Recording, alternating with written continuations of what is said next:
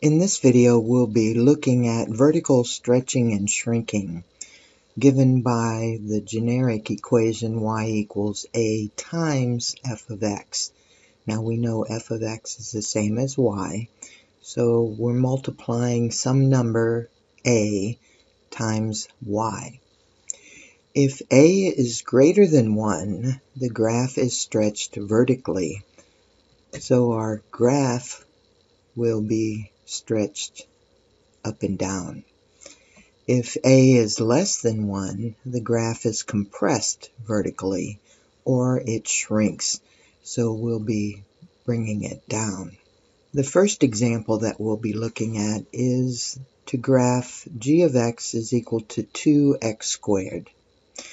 Now we know that our basic graph is the function y equal x squared, and I've shown that graph here, and I've shown those points over here. Now we said that we'll be multiplying y by the coefficient a, so we'll multiply y by 2 in this case. So we'll be taking our y value on each of our basic graph points and multiplying by 2. So our g of x graph will have the point -2, 8, -1, 2, 0, 0, 1, 2, and 2, 4. So let's plot these points and see what our g of x equal 2x squared graph looks like. -2, 8, it's here. -1, 2, 0, 0, 1, 2, and 2, 4. Oh, 2, 8, sorry. 2, 8.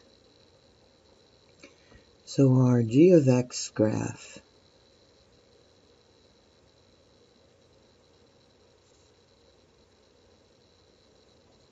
is shown in red.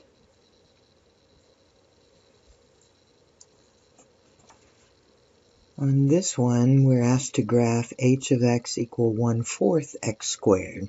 Again, our basic graph is y equal x squared, and I've shown the graph with the dotted line, and some of the points on that graph are shown here. Now we'll be multiplying y. Remember, f of x is the same as y, so we'll be multiplying y by 1/4.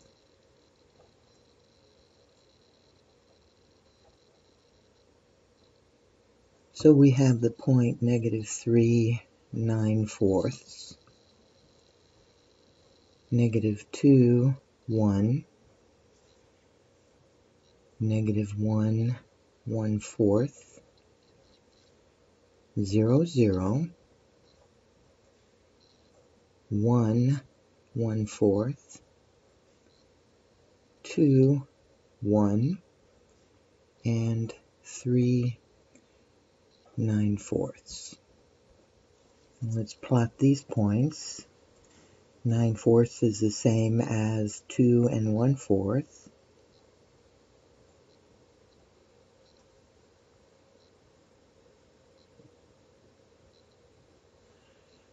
So -3, 2, and 1/4.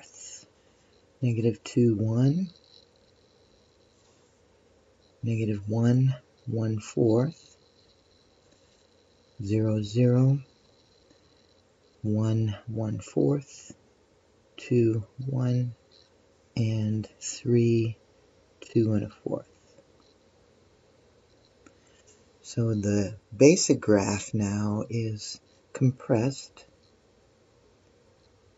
or shrunk to look like this.